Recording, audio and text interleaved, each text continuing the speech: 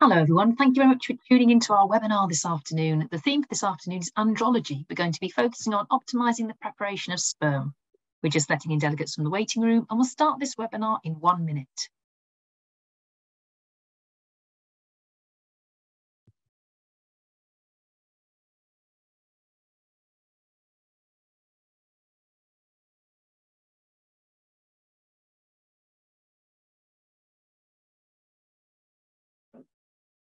Good afternoon and a warm welcome to our webinar this afternoon. The theme for this afternoon is andrology. We're going to be focusing on optimising the preparation of sperm. I'm Emily Austin, Managing Director of Cooper Surgical Fertility Solutions in the UK and Ireland. Joining us today, we're delighted to have Stacey McPherson. Stacey joined the field of clinical embryology in 2010, shortly after completing a master's degree in biological sciences at the University of Sheffield. Stacey has worked in both the public and private sector. Stacey completed her ACE certificate and HCPC registration whilst working for the NHS at Cambridge IVF. Stacey then joined Care Fertility, where she progressed from clinical embryologist to deputy laboratory manager. Stacey served as webmaster for the UK Association of Clinical Embryologists for 4 years. Stacey joined Cooper Surgical in June 2021 as the clinical application scientist for the UK and Ireland. In her new role, Stacey provides clinical support, training and education for customers. We're also very pleased to have Dr. Dave Morrill joining us this afternoon. Dave has worked as a clinical embryologist since 1986, training in Manchester, where he also completed his PhD studies. He has managed several laboratories in the UK, including being responsible for the designs of labs in Leeds and Daresbury. He joined Origio as Director of Embryology in November 2011, becoming Director of Clinical Support for Cooper Surgical in January 2019.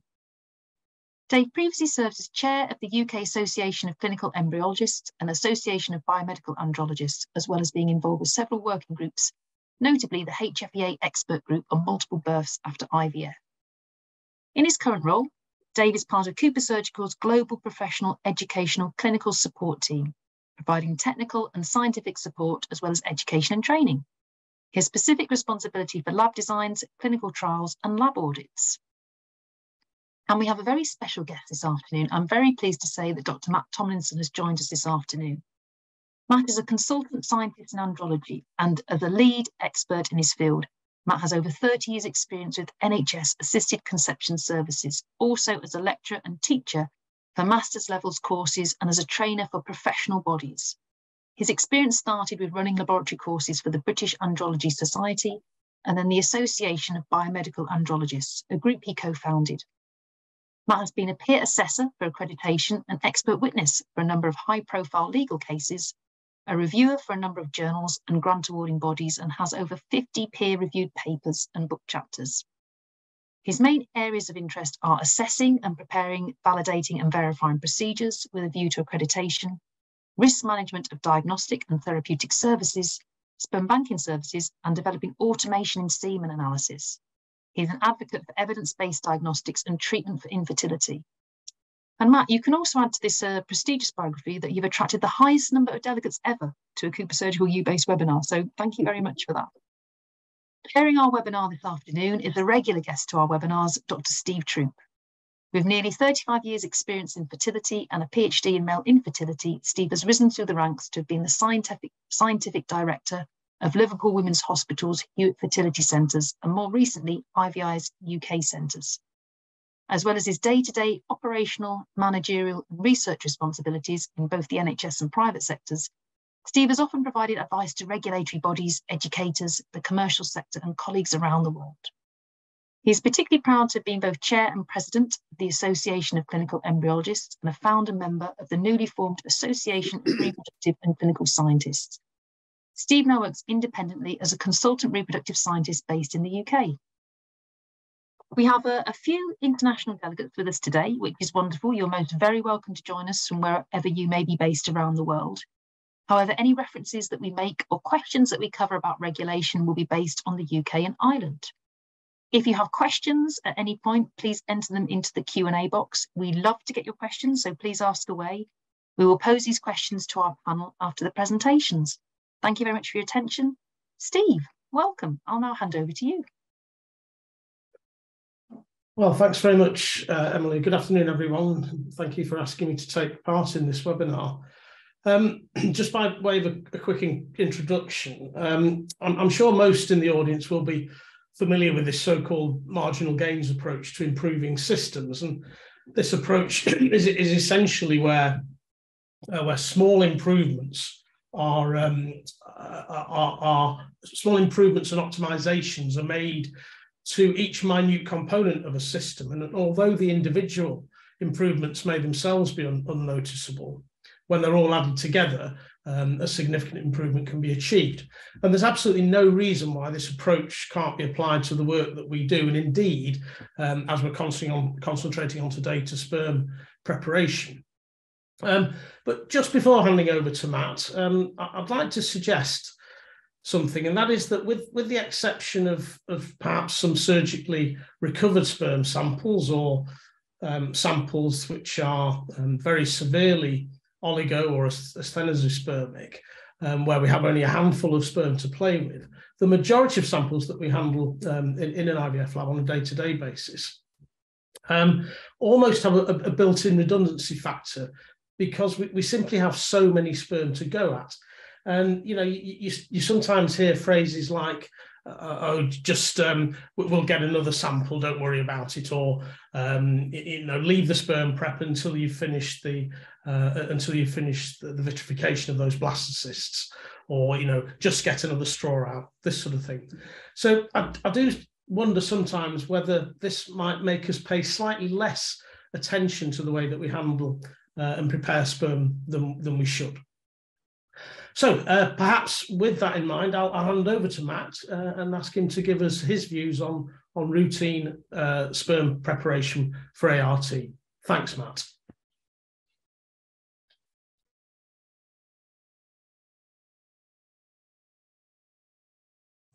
You're muted, Matt. Thanks, Steve, and thanks, Emily, and thanks to Coopers for inviting me to do this. Yes, we're going to be talking mainly about commonly used procedures for sperm preparation, but we will touch on one or two other areas as well. First, should talk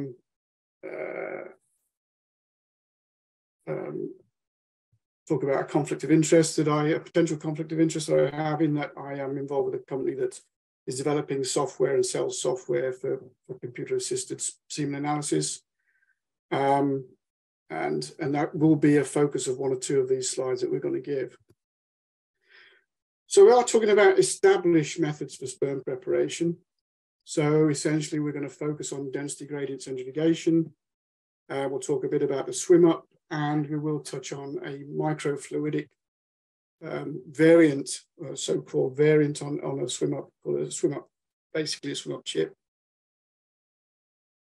We'll talk a little bit about trying to optimize conventional sperm preparation methods, touch on the story on the effect that centrifugation may have on the generation of free oxygen radicals and a possible cause of oxidative stress on sperm. And we will touch on a few slides looking at how we measure performance in testing our sperm preparation media, validating the media, looking at specifically at density gradient centrifugation media and our sperm wash resuspension buffers. So what are the principles of sperm separation and preparation? Well, to start with, we can use that unique character of sperm, which is motility, and we can separate sperm using that property. So the first principle we use is a chance migration, and you will have seen this in the swim up method, and some have described a swim down method, and some have even described a swim up through a semi-permeable membrane. And then there's a forced migration, and this is really principles that underlie some of the more developmental methods. So swimming towards a chemoattractant, swimming against a fluid flow, so rheotaxis. And then there have been some methods described which talk about swimming with a temperature gradient, because sperm are attracted to higher temperatures. And then we can talk about separation based on density. And this is our density gradient separation, which we recognized widely as our industry standard. And that's because the most dense sperm do sediment more quickly. And it just so happens that those sperm with the highest density also have the highest motility. They have improved DNA quality and improved sperm morphology.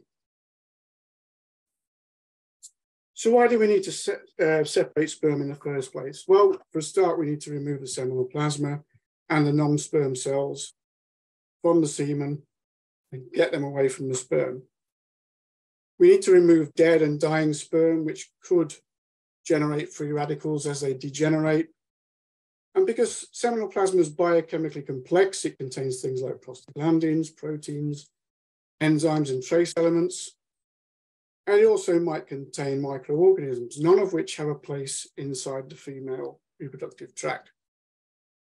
Seminal fluid also prevents capacitation, which is the process sperm undergo during the acquisition of fertilizing capacity. And seminal plasma needs to be removed to allow capacitation to take place. And what we want to do is create a sperm suspension like this, which is enriched with more motile sperm, sperm with higher velocity, sperm that are more morphologically normal and have higher DNA quality. And of course, that is used in our inseminate, whether it's in insemination or during IVF. And we can use that to prepare sperm during freezing, before cooling. We can use it diagnostically. We can even use it for things like toxicity testing. So let's start with the swim up, which was first described by Lopata in 1976. And this is, as we described, a chance migration.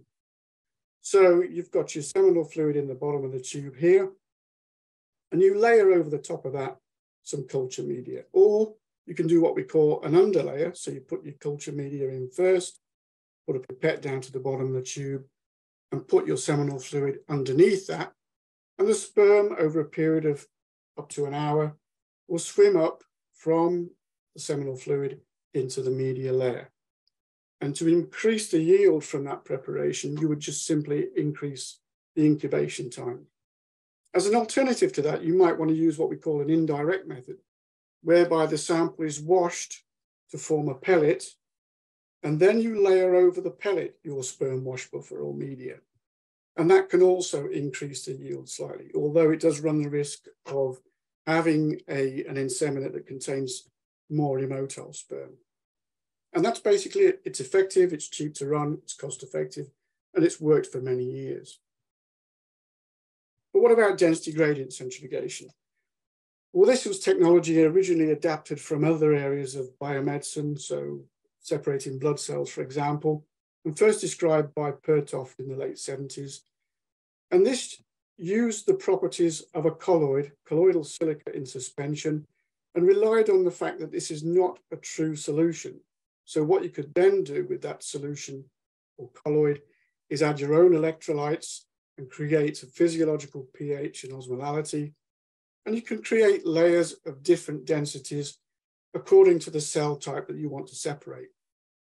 And of course, with time, the most dense cells will sediment to the bottom of the centrifuge tube.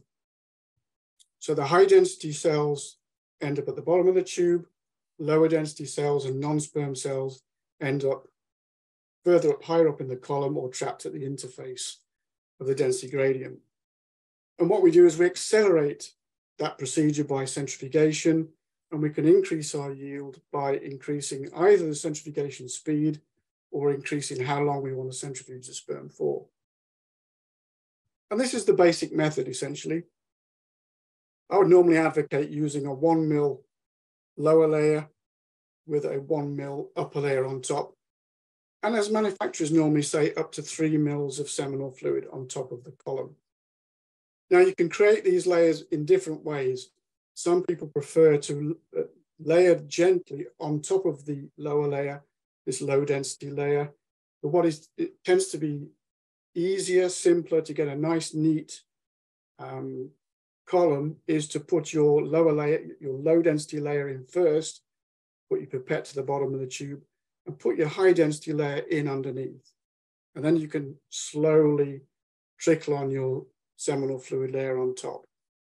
My own opinion would be to not use up to 3 mils, but maybe limit this to 2 mils. Then you centrifuge this for, it says here, between 300 and 500 G. Most manufacturers advocate a fairly gentle spin at between 250 and 300 G for about 20 minutes normally. And then you're left with this pellet at the bottom with your high density sperm. Your low density sperm could be all the way up the column, and you tend to get your non-sperm cells and other sperms trapped at the interface between the two layers. Then what you would do, you can remove this supernatant here right down to the pellet and discard it, or as some manufacturers may advocate, you actually remove the pellet by putting a pipette down to the bottom of the tube, taking that out and putting that into a clean tube. And then you can either wash this pellet once or twice at 300 G for 5 minutes. And manufacturers will state different methods, but there is no evidence to suggest that one is insufficient. And of course, you've got a balance between over-centrifugation and getting a clean preparation.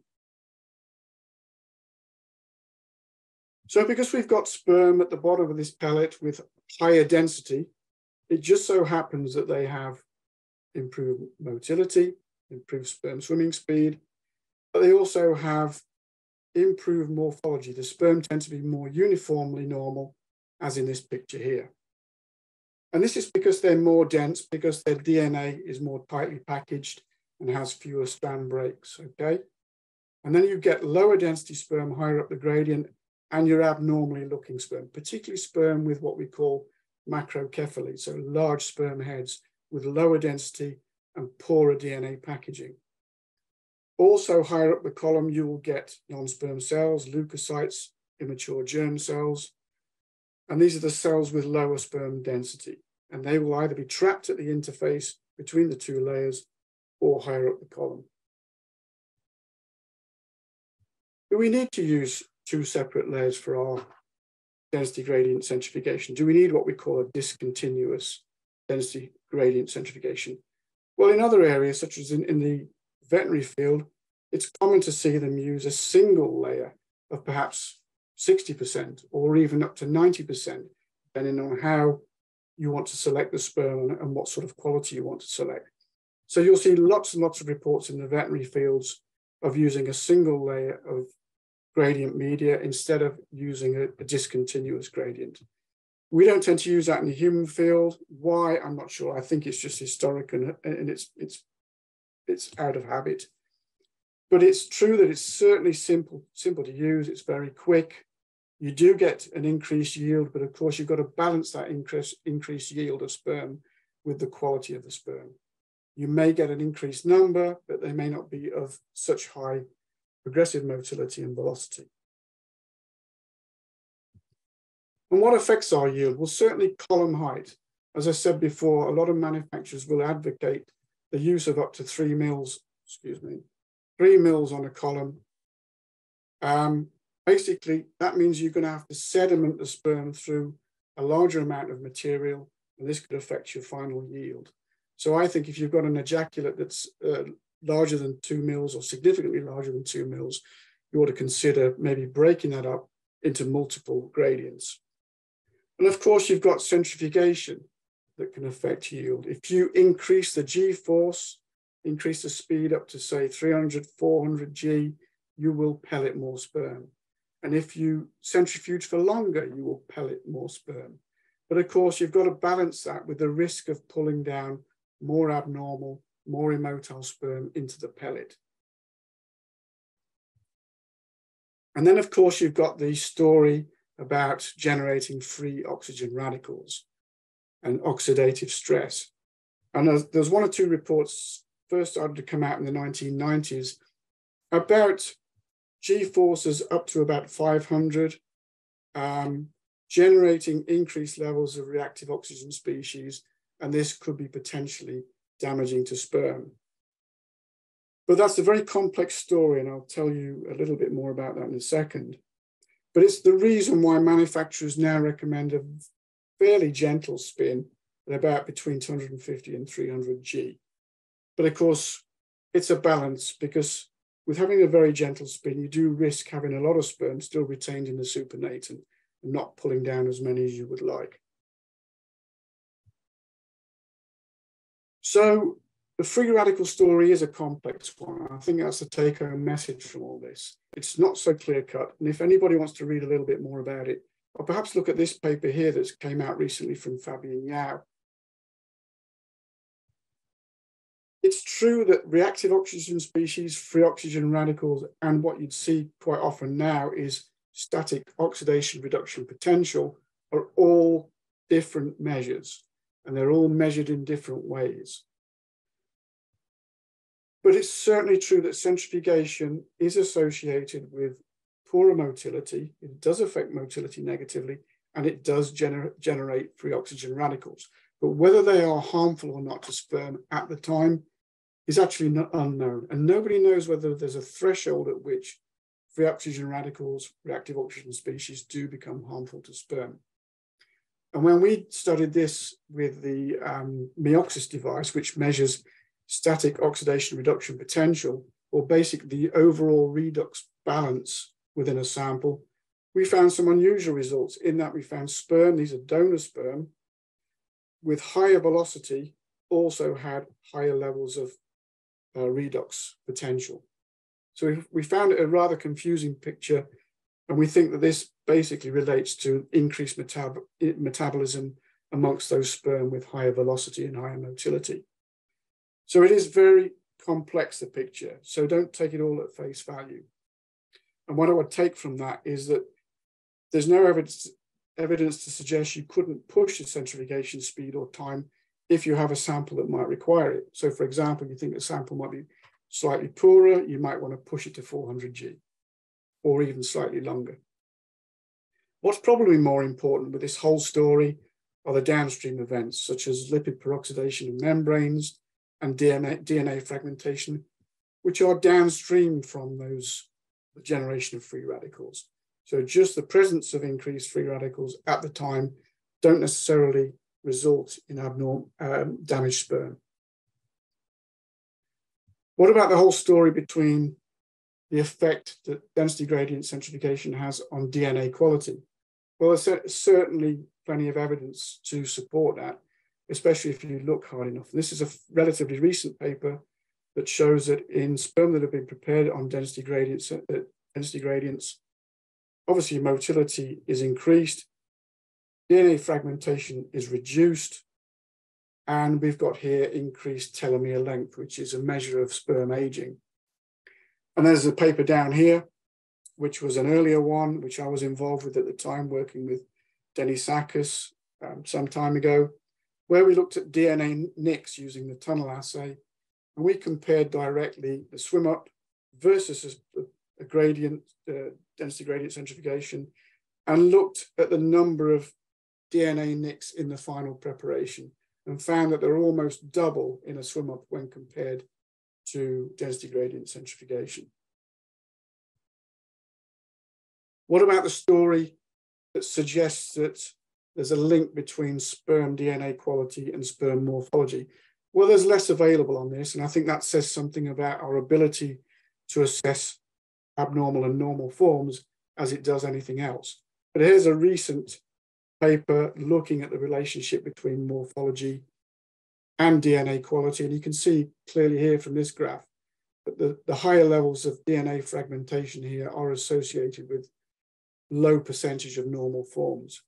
And in fact, if you read more widely on this, you will see reports talking about DNA damage and spermatogenic anomalies, and most likely there is a relationship between how sperm DNA is packaged, and there are some reports looking at higher ratios of histones to protamines in sperm with macrocephaly and head anomalies. So if we were to summarize about the overall quality of sperm obtained from either the swim up or the density gradient, using these 8 criteria here, looking at cost effectiveness, the yield, how long it takes to process, what's the risk of obtaining a poor final preparation, effects of centrifugation, and so on, improved DNA, improved morphology. Density gradients seem to tick most of the boxes, and that's why it's really recognized as our industry standard, really. I'd like to talk a little bit now about performance testing your media used for density gradient centrifugation and the media that we wash and resuspend sperm in as well. What's the need for this? Well, basically, you've got to show that your media is fit for purpose. You've got an obligation to your patients, and now it's become a regulatory requirement that we test everything. We validate media, we validate products before putting them into use. So you've got an obligation to certainly confirm what the manufacturer claims about the quality of their media. And of course, we have to test these media before we start using a new batch. The dilemma we've got really, though, is what endpoint do we use as a measure of performance? It's very difficult to use pregnancy rates and live birth rates as an endpoint because you've got ethical dilemmas. The trials are difficult to organize. And it's much easier to then just look at samples and look at the quality of the samples post-preparation. So most people would look at donor sperm, for example, whether that's fresh or frozen sperm, and look at a number of endpoints which relate to performance criteria. So when we're looking at the endpoint, obviously the main purpose of preparing sperm is to get a sperm suspension that is highly motile and has high velocity sperm. So that will be our primary endpoint. We could then look at things like yield calculations, so compare the ratio concentration of motile sperm in the prepared suspension compared to the original motile concentration.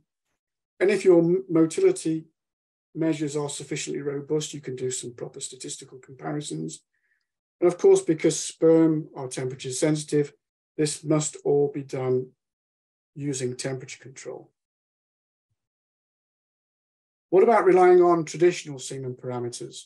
Well, here I'd just like to introduce the concept of measurement uncertainty, which is now quite significant in accreditation circles, where we're trying to look at the errors associated with all the little methods and nuances associated with sperm counts, sperm motility, and sperm morphology.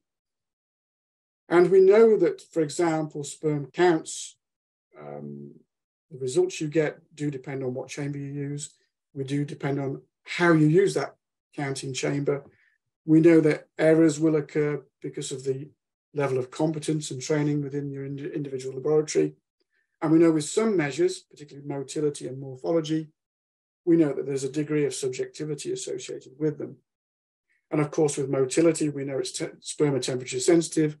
So we must have a consistency when measuring sperm motility. So most laboratories will try and measure that at 37 degrees using a heated microscope stage.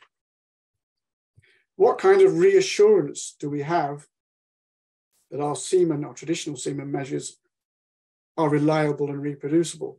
Well, I would say from these graphs here, from our EQA schemes, we don't really have much reassurance at all. Graph, a return for sperm concentration, which shows wide variation in the sperm concentration read by multiple labs for the same given sample. And the same when you look at grade 1 motility, grade A motility, so rapid progressive sperm, wide variation across a number of labs for exactly the same sample. So this doesn't give us any reassurance that traditional semen parameters could be used as an endpoint, a useful endpoint when testing the performance of our culture media or our density gradient media. So I would suggest that traditional semen parameters may be useful for what I will call the assessment of adequacy. So in, for example, an extreme toxicity test, when you're testing, for example, the toxicity that a lubricant gel may have on sperm, you could use traditional semen parameters, but they are not sufficiently sensitive to use for measuring the performance of a culture media. Why do we need temperature control? Well, like I said, progression velocity is temperature sensitive. And if you look back in the WHO manual, going back 10 years, they say clearly that it's the extent of progression that is important and most related to pregnancy. So it's not all about how many sperm will swim forwards, it's about how well they swim and how fast they swim. So both progression and velocity are our primary performance indicators. And we know from a number of studies that sperm behave very differently in media at different temperatures, whether that's room temperature, roughly 25 degrees, or 37 degrees C. And that's illustrated really well by these two videos here. So you've got two samples here, both with progressive motility around 50%, but with a very different average velocity. This one is almost double this one, and as indicated by these red lines on the video here. And in fact, this is the same sample. All we've done with this sample is we've put this one in the fridge and taken it out and measured it soon after. And then for this one, we've just left it a bit longer. So these are performance measure because of we've changed the temperature. So it's very important to use temperature control. So what can we use as our endpoints if we're going to use any kind of semen analysis as a performance criteria? Well, you've got to have an objective measure of sperm swimming speed for a start. You've got to use quantitative motility. And as I said at the start, I am an advocate for computer-assisted semen analysis. So you've got to have a reliable endpoint that's reliable, reproducible, so quantitative measures of motility and velocity. And this has got to be time limited. So what the computer will do will limit the analysis to a single second. As opposed to us doing it manually, we might stare down the microscope for 2 or 3 minutes, by which time motile sperm have traveled into the field and out of the field. Therefore, it's natural that manual sperm motility measurements are overestimated. And then we've mentioned temperature control already. So that would be our primary endpoint, because obviously we want our sperm preparation to be highly motile with fast swimming sperm.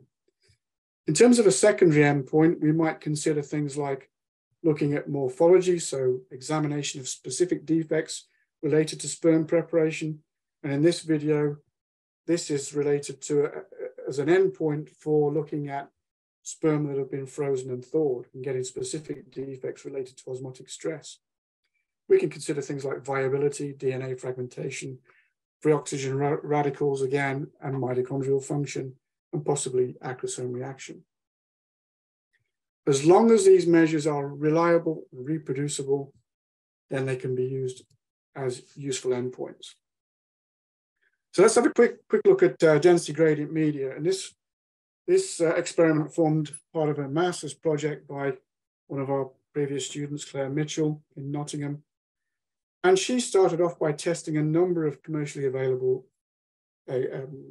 products used for density gradient centrifugation, and showed pretty much that in terms of motility, grades A and B, and sperm velocity, they performed pretty much the same. There was no real significant difference between any of the media that we tested. And then when she looked at downstream endpoints, so she looked here at overall redox balance, so static oxidation reduction potential, and DNA fragmentation, although there was some subtle difference between some of the media, there was no significant difference between any of them. But when we looked at sperm washing and resuspension buffer, we saw a slightly different story. And this was formed the basis of another master's project of one of our students, Nadia De Rosa. And she started off using some preliminary tests and started looking at some commercially available sperm washing buffers and noticed some enormous differences in their formulation, particularly with reference to pH, bicarbonate levels, and the way that they were buffered.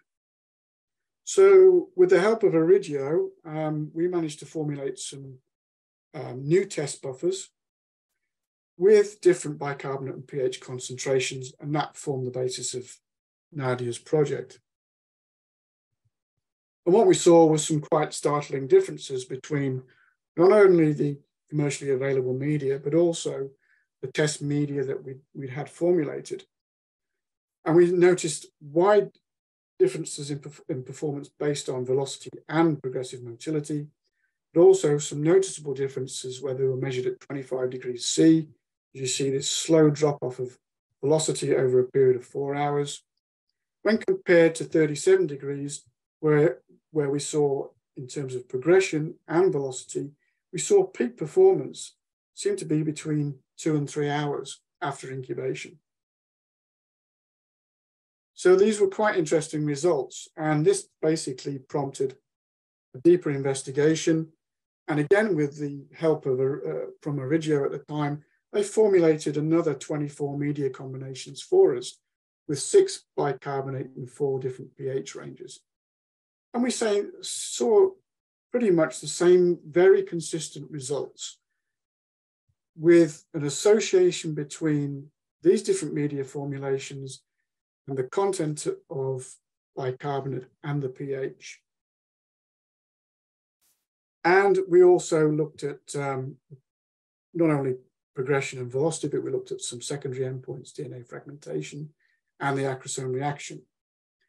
And the results from these helped Origio at the time to take away the data, look at it statistically, and go on to think about developing a new media based on optimal levels of bicarbonate, optimal pH, and they took that away and started thinking about producing a new media formulation. And this was to balance not only pH and bicarbonate, but look at the potential for early burnout. So we didn't want to see an early drop-off of motility and velocity, and that was taken into account at the same time. Let's just finish off by talking very briefly about microfluidic devices, and that's just because they've become seemingly more popular. We see reports of them at conferences now and again. And again, this is science that's been borrowed from other areas of laboratory science, and it's based on processing very small volumes of fluid in very small channels. And this is the theory being that cells behave in very different ways. And we've seen devices based on a number of principles, including rheotaxis, as we said before. This is swimming against a fluid flow. And you've got sperm swimming in a sort of obstacle course using a particular microchannel and different shapes and structures within that channel. And we've seen devices based on membrane filtration as well.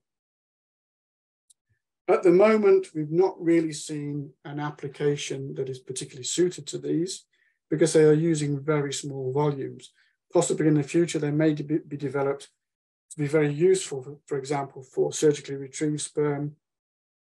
But at the moment, the sort of volumes we're dealing with on a daily basis using density gradients, most of these devices don't seem particularly suitable. So the advantages really are to be confirmed. But there are some markets on the market that propose to be a microfluidic device, and there are some that are very close to market. And there's just one such example that professes to be a microfluidic chip. It's actually really a swim-up chip, and we've tested this quite thoroughly. The only microfluidic part component of the device is this chamber here. The seminal fluid is injected into this port and pushed along this channel here into a reservoir at the bottom of the chamber. Your clean preparation media is put into this well at the top, and basically the sperm swim up across this permeable membrane in the middle. And we've tested this quite thoroughly and found that, yes, we get a clean prep, we get improved sperm velocity, we get improved sperm progression. But does that improvement justify the overall cost compared to a traditional swim up? We weren't entirely sure, basically. Certainly in terms of yield, it wasn't that much improved. And the comparison that we really needed to do was to compare the chip with a density gradient centrifugation, not the traditional swim up, because it's no longer our industry standard method. So just to summarize, it's pretty clear as to why density gradient centrifugation has become our industry standard, especially in terms of its overall cost and the risk of providing a poor quality end product. Based on process time and the overall yield and the quality of the sperm suspension in terms of motility and morphology and DNA quality, it seems justified. We found that all density gradient centrifugation products we've tested seem to perform very similarly, but we did find some startling differences amongst some of the sperm wash preparation buffers. And we thought, and we felt, and the results bear this out, that it's related to the levels of bicarbonate and pH. You have a duty to verify and test new products when they come into the lab, and of course new batches as well. And we have a shared responsibility. There's a shared responsibility between us as a laboratory and the manufacturer to make sure that when these are introduced, they are fit for purpose. And just lastly, microfluidic devices are yet to really prove themselves. They need an application, and they also need proper validation and verification, and to be shown that they are as good as density gradient centrifugation in all applications before you introduce them into routine use. I think that's it. I'd just like to acknowledge the projects, the master's projects of Nadia and Claire back in Nottingham. And that's it. Thanks for your attention. Well, Matt, thank you very much indeed. I mean, that was a fascinating, extremely comprehensive, extremely clear description of all the elements really that go into sperm preparation, and you provided justification, I think, for what a lot of people in the audience do on a day-to-day basis. So that's fantastic. Thanks for that. Can I encourage the audience to put questions in the Q&A box if they have anything that they would like to ask Matt in particular, but indeed Dave and Stacey, and also if they'd like to come back and join the panel. Matt, perhaps you could stop sharing your slides, please. That would sure. Hang on. That'd be helpful. Yeah. Thank you. Yeah, there's a number of questions that have popped up here. I'll start with the one that I think is most interesting. The work which Nadia did around sperm wash buffers and the importance of the bicarb concentration, or the difference that the bicarb concentration and the pH has, is really interesting stuff, and it makes me think certainly about sperm washing more than I have done before. But why? Fundamentally, the question is, why is the pH so important to sperm physiology? Why are we bothering? Well, definitely when we first tested them, the very, very low pH media, and there were one or two that were only just above neutral, obviously led to poor progression and poor velocity. And clearly, if you look at the female reproductive tract, it's generally the further away you get away from the cervix, the higher the pH. So clearly you want something that mimics a more alkali pH. And I mean, I'm not an expert in IVF at all, but I know again that when you're dealing with IVF, you want to mimic a more alkali pH. Yes, more acidic pH will kill sperm, just like the environment in the vagina, which kills sperm. You get past that, you're looking at a more alkali environment. And I think generally we were surprised at how high you could push it. You were looking at 8.3, 8.5 being a more satisfactory environment for sperm swimming speed and progression. And it was very obvious. So I guess in the context of this sort of marginal gains approach that we're broadly discussing here, getting that pH and using the correct sperm wash buffer is important, isn't it?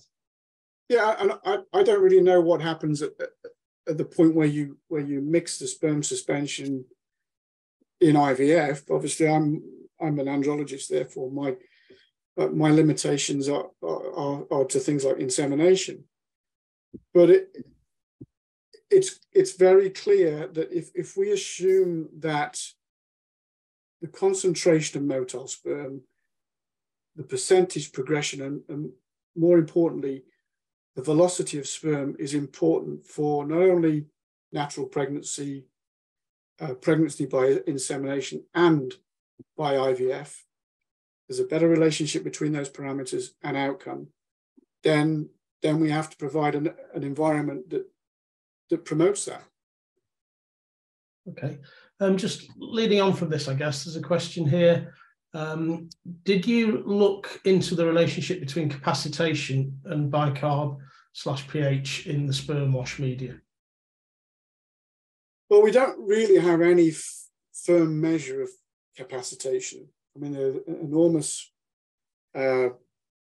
number of different things tried to measure capacitation, but there's nothing that's particularly quantitative. All you can look at are really patterns of motility as you incubate for longer and longer.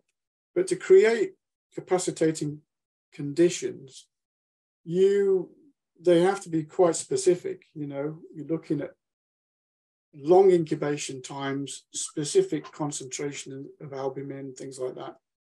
And I don't think we were particularly pushing them that hard. So yes, you've got to allow sperm to capacitate, and they do change their motility behavior over time. But in these buffers, we were still seeing mainly linear progressive motility, not the kind of thrashing about and high amplitude motility that you see with capacitating sperm. So yeah, I mean, the longer you leave them, the more capacitation you will observe. But again, we've not got a really objective measure of capacitation. No, fair enough. So here's a very practical question, which I think I'll ask to all three panelists. What's the best method to maximize recovery from very viscous samples? So who'd like to go first? Dave. Oh, thanks, Steve. It's a good question. I mean, I've tended to stick fairly rigidly to using a density gradient as Matt described. I'm not a particularly big fan of drawing samples through needles, and I've never used any chemical methods. You can use bromelain, I think it is, isn't it? But I'm not too sure about that. What I've tended to do with samples like that, where I'm concerned that yield might be compromised in some way, is to set up multiple gradients and reduce the volume on each, rather than try to mess around with the sample itself. I don't know whether that's different for other people.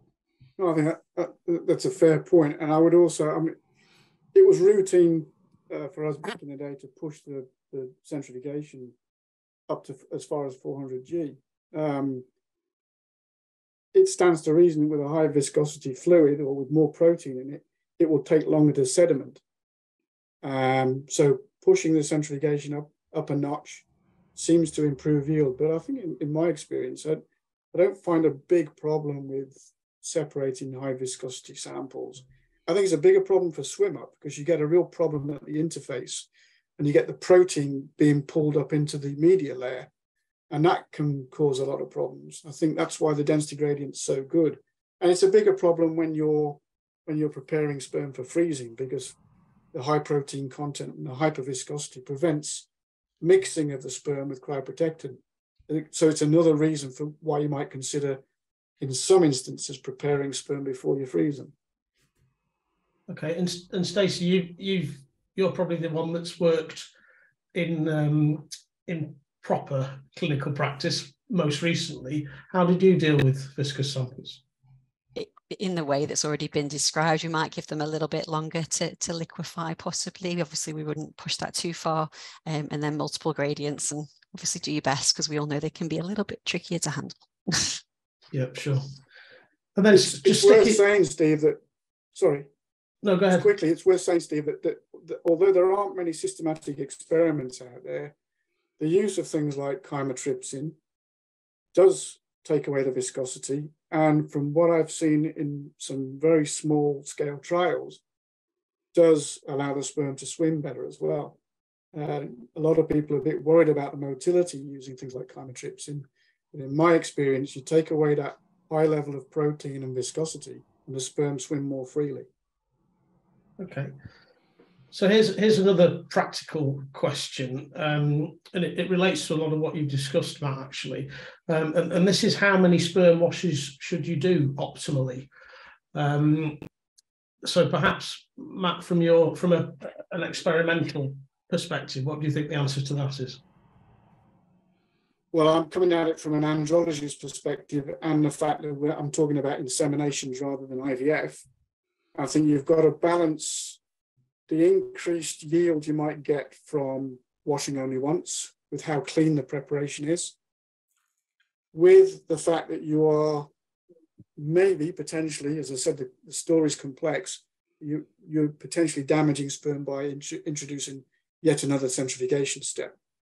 So that would be, there's a trade-off there. There's a trade-off between centrifuging too many times and risking damaging sperm. And certainly for insemination, my experience is one wash is nearly always sufficient. Okay. Dave, do you have a view? Yeah, this is an interesting one, because I've always recommended 2 washes after a gradient for IVF and ICSI samples. I take entirely what Matt's saying in terms of IUI, because I think it's less critical. I know plenty of labs do 1 wash for IVF samples, and it might come down to some extent to volumes. And again, the risk and benefit that Matt describes comes into the equation there. So if you want to reduce to 1 wash, but wash with a larger volume, you might need to spin for longer in order to make sure you're recovering as many of the sperm. And then you've got the duration of centrifugation potentially being a risk. So honestly, I don't know whether we're really sure whether 1 or 2 washes is optimal. And it might vary on total exposure to centrifugal stress, if that's a correct term. I would stick to the recommendation of 2 washes if I'm doing IVF or ICSI, but it's based on fairly flimsy evidence. There's a couple of papers, but it isn't particularly strong data, I don't think. Okay. And Stacey, in your recent clinical practice, how many washes were you doing? I've done a bit of both, depending on where I've worked and the protocols that we've been using. I think as well, it's how you prepare your sample, isn't it? You're going to get a cleaner sample if you probably take off your gradients and remove the palette, as opposed to going through your gradients with a pasta pipette. So, there might be little things like that we can look at in our sperm preps that may increase the overall cleanliness. Yeah. It's also worth saying, washes. Sorry, Stacey. It's also worth saying that at 300G, it's a really relatively gentle spin. You will still leave sperm in the supernatant.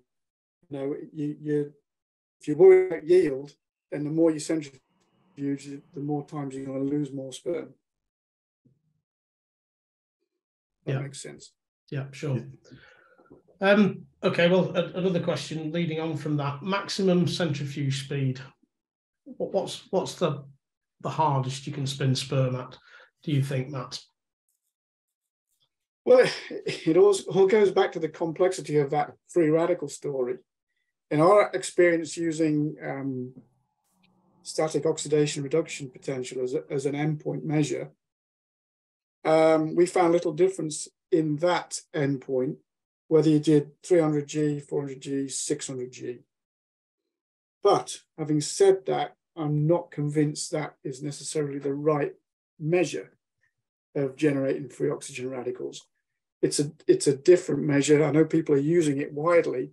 But if you go back to some of the older experiments where they use things like luminometry, which was more a measure of the active radicals that are knocking about in the sperm suspension, it's slightly different. I think there's definitely a relationship between highest centrifugation speeds and sperm damage.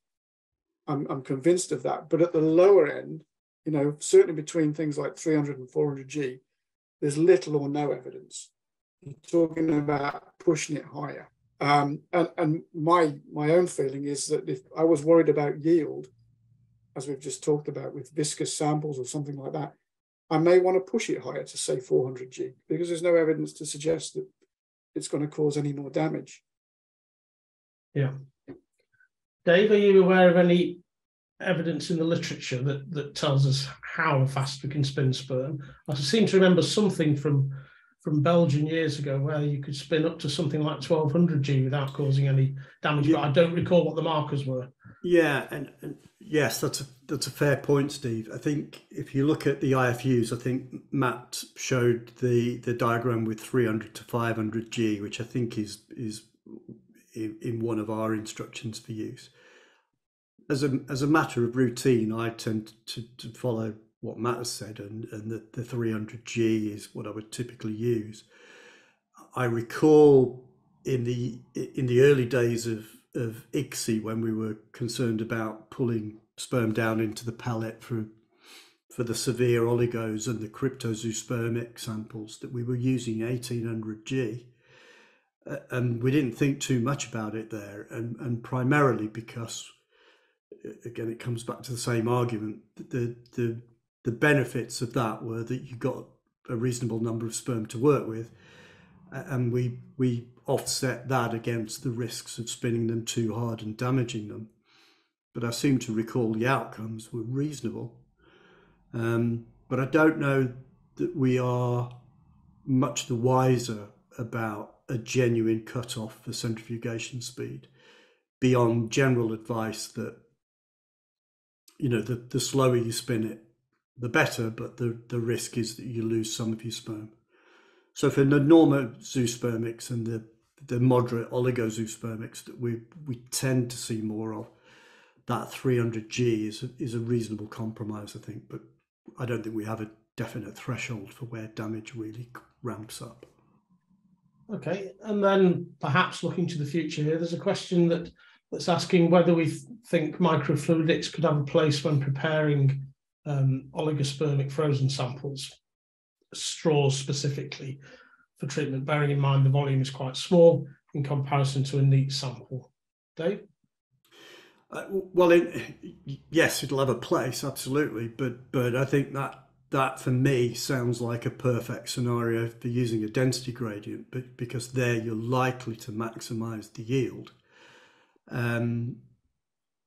So with careful preparation of a density gradient, given that it's frozen thawed, you need to factor in a little bit the way you prepare the frozen sample before you put it on the gradient to minimize any osmotic shock. But I wouldn't necessarily choose a microfluidic device for that.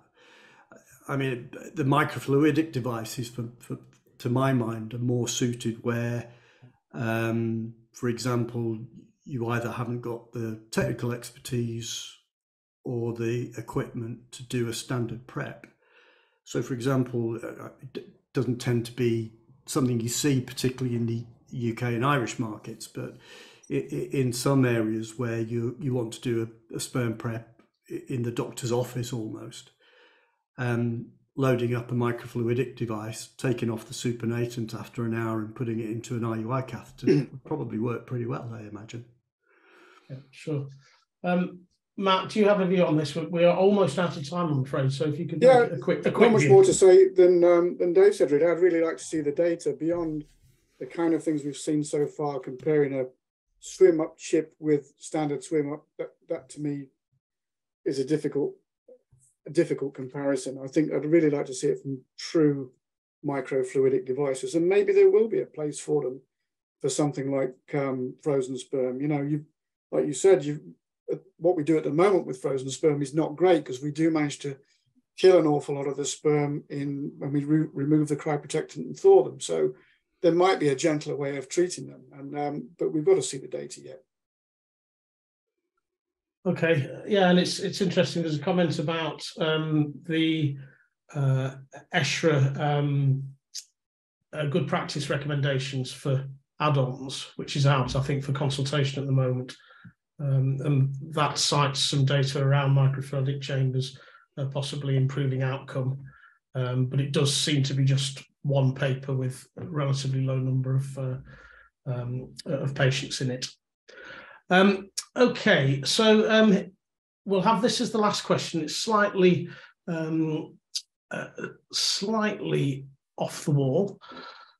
My apologies to the person asking the question, but would you consider sperm preparation key to internal verification of consumables used for andrology diagnostics and treatment, rather than the approach taken by the WHO 2021, which advocates neat samples? Or would you prefer to see an alternative approach that uses a combination or a novel method? So this is about QC testing that. Yeah, I think it's an interesting point. It's come up before, especially, I remember we wrote something on it for ABA a few years ago.